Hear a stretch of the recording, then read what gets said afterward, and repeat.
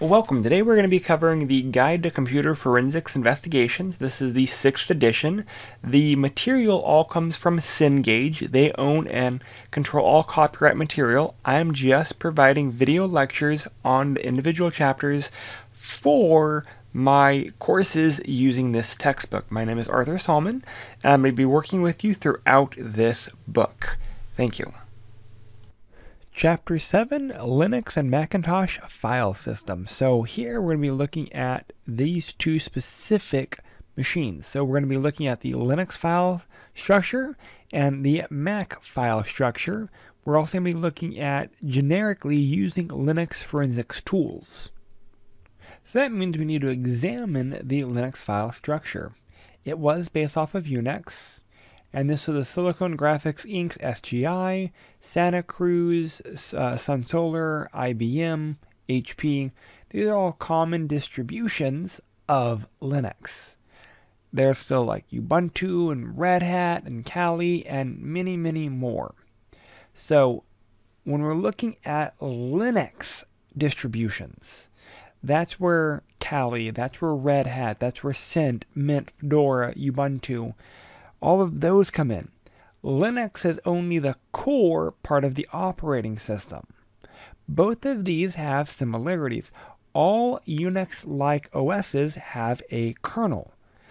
That same thing is true in all Windows operating systems. All operating systems typically have a kernel that manages the components of the software.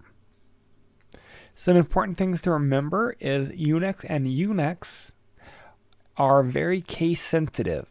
Desktop with a capital D is different from desktop with a lowercase d. Wrong capitalization means your commands are not going to be accepted. So review some of the Linux commands and we work through the activities in our textbook. The overall file structure in X4 is going to be the most newest. This means we can support large partition file sizes, 16 terabytes or larger. With the third iteration, basically it got additional features over 2, because 2 is the earlier version, but as we've grown and our storage devices have grown, we've needed additional features. So XT4 is the most common one as it relates to Linux distributions right now. They will improve management of large individual files, more flexibility. While the adoption of XT4 was slower on some distributions, it is pretty common now. Now considering the standard file size of more of the common distributions, this is a now base requirement for working with large individual files. And keep in mind, you can have a 2-3 terabyte image file easily, and you can now have 12, 14, 16, 18 terabyte storage devices. So XT4 is pretty common because of the large file sizes and drive sizes now. So when we say file, what exactly does that mean? In Linux, everything is a file. Every object has properties, has a method. So a folder is a file. A data file is a file. Everything is a file. In the Linux file system, it does consist of 4 main components. The boot block. This contains the bootstrap code. Basically, this is where the Linux computer only has the one boot block, and this is located on the main disk. The second area is the super block, and this specifies the disk geometry, the available space, all of the track of all the inodes. It manages the overall file system. It handles the physical space and the physical layout of the disk. We have our inode blocks, and this is the first data after the super block, and this is assigned to every file allocation unit. This is how we can do data file analysis. This is how we would find data files, because again, the inode block is assigned to every file allocation unit. Next is our data block. This is where directories and files are actually stored on a disk. This location is linked directly to the inodes. So let's dig into inodes a little bit more in depth. An inode contains file and directory metadata. It also links the data to the stored portion of the data blocks. The data blocks is where the actual file is housed, but the attributes, the metadata, all the extra components is stored in the inode. When we assign an inode contains basically the mode, the type of the file or directory, the number of links, the graphical ID, the UID of the owner, number of bytes in the file or directory last access time, and modified time. All of that is part of the metadata for an individual data file and or directory. Because again, everything is a file, so directories are located and treated just as a file is. So continuing on with that line of thought, inodes also are assigned things like the last file status change time, block address for all the file data components, indirect, double indirect, triple indirect block addresses for the file data. So again, we want to look at all of the chunks of the data. Current usage status of the inode, number of actual blocks assigned to a specific file. That way, if you know there are 200 blocks, you can look at the direct, double indirect, triple indirect block addresses to identify where all of the data components for that block are. And all of that's stored in the inode. File generation numbers, version numbers, continuation inode links, all of the link components are stored in the inode. That way, the data as a whole is contiguous. You know where all of the chunks of the data actually is. So let's look at some more details of the inode. First, the inode has 13 pointers. Pointers 1 through 10 are the direct pointers to the data storage block. That's where the data is actually stored in block. Pointer 11 is an indirect pointer. Basically, this will link to 128 pointer inodes so that there are directly to those 128 blocks. Pointer 12 is a double indirect, and pointer 13 is a triple indirect. So let's look at this a little more in depth. So this is what it meant by our double indirect and triple indirect. So pointer 12 goes here, goes to other locations, and then the data. Point 13 goes to 1. That's split up into other data points. That goes into other data points.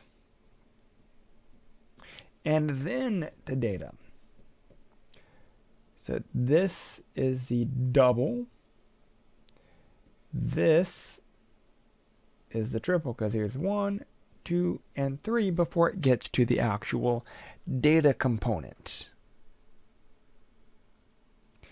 So there's also something called the bad block inode. Basically, this will keep track of the disk's bad sectors of the physical medium. To find the bad blocks on a Linux computer, you can use the bad block command, and this will log in as a root user. We also have things like the MKE2FS or the E2 file check scan. This will include safeguards that prevent them from overwriting important data by checking on to make sure it's bad cluster, they're bad sectors. So there are hard links and symbolic links.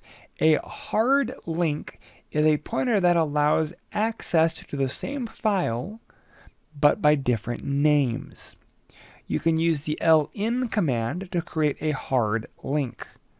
So that is slightly different than a symbolic link. So let's look at this. So a hard link might actually reference the same sector, but by different file names. That's a hard link. So there is a link count as well, and that's basically a field inside each inode that will specify the number of hard links. Again, if we do a ls with attack A, we can see certain structure. We can see the dot dot and the single dot, basically the dot dot parent directory, a single dot is a current directory. So you can navigate.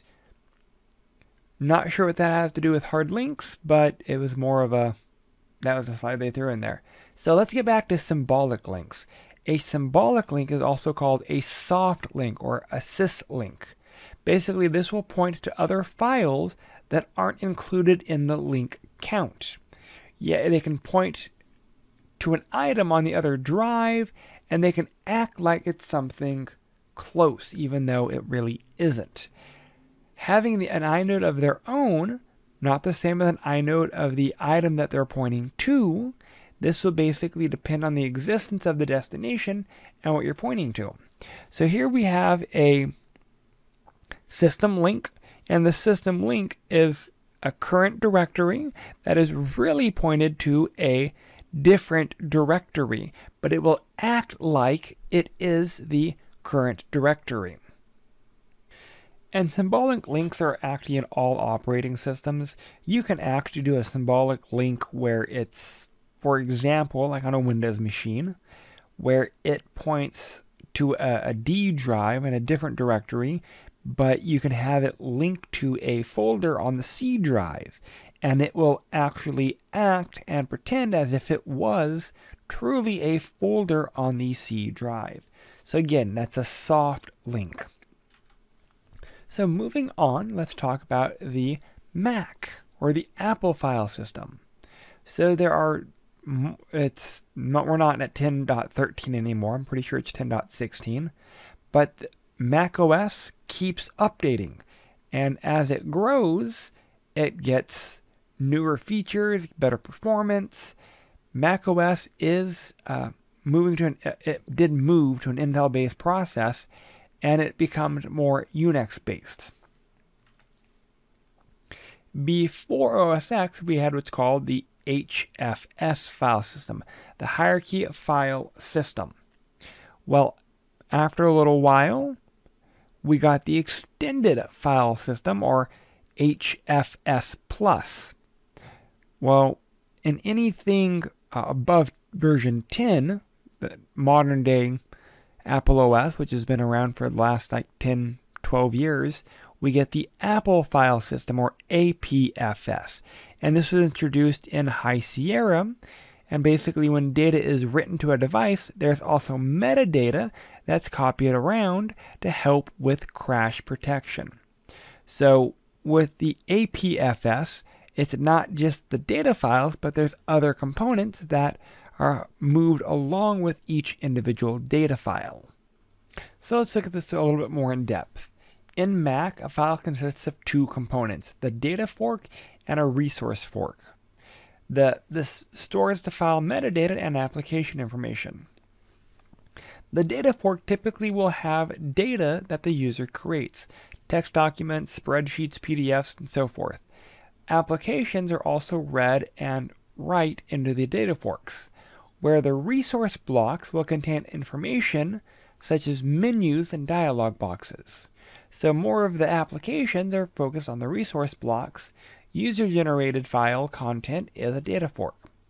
A volume is any storage medium used to store files. It can be all, part, partial of any type of storage medium. Here we have data and a resource fork. Each individual file will have both a data fork and a resource fork. So all of the menu options and menu dialog sections, all of that's part of the resource fork. The data that the end user will interact with will be part of the data fork. So let's look more at a volume. A volume has allocated and logical blocks. Logical blocks typically are in the 512 byte range. Allocation blocks are a set of consecutive logical blocks. So we have our end of file could be a logical end of file, that's the actual ending of a file, or we're going to have a physical end of file, that's the number of bytes allotted on the volume. So here's a perfect example. We could have logical blocks that make up a file because, let me grab my pen. These blocks make up file A. We can also say these files are part of an allocated block. These two files make up file B, so they are allocated block 1, and so forth. So this is these 4 files, 1, 2, 3, 4, yep, allocated block 2. All of the other ones unallocated. So we can have a combination. Here's a slightly different view, allocated blocks versus logical blocks. Logical blocks are going to be individual chunks of data, again, 512 bytes large. And then an allocated block will be any combination of all of the logical blocks that make up the data file. So there are some other terms such as our clump, and these are basically a group of contiguous allocated blocks. This helps with reduction of fragmentation of data files. Older Macintoshes also use logical blocks, 0 and 1, as boot blocks. We also have our master directory block or our volume information block. They store information about the volume itself. We also have a control block for the volume, and that stores information from the master directory block when the OS is actually mounted. Current operating systems, OS is always mounted, but some of the older ones you can unmount and whatnot. That's outside the scope of this. There's also the extended overflow file, and that will store any file information that's not in either the MBD or VCB. There are other things like our catalog that will list all of the files, and that includes data files and directories on the specific volume. They will maintain the relationship between all of the objects, files, and directories. We also have what's called a B tree file system in earlier versions of Macs. This is actually where the data is stored on the leaf node. Basically, the B tree also uses the headers, indexes, and map nodes to store data files. Again, that was fairly old, so you may not encounter that, but that is legacy. There are some differences between Linux and Mac OS. Linux uses the home username and root directories. In Mac, the folders are user's username instead of home, and private var root as opposed to just the root directory. The home directory exists in the Mac OS, but it does have nothing in it.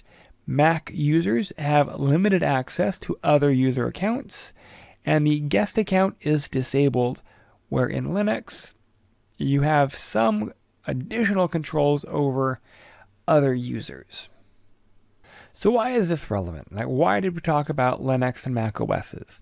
That's because for the forensics procedures in the different operating systems, you need to know where the file system components are located and how both core operating systems function, how the data is stored on the drives, application settings, understanding where the user data is, things like that.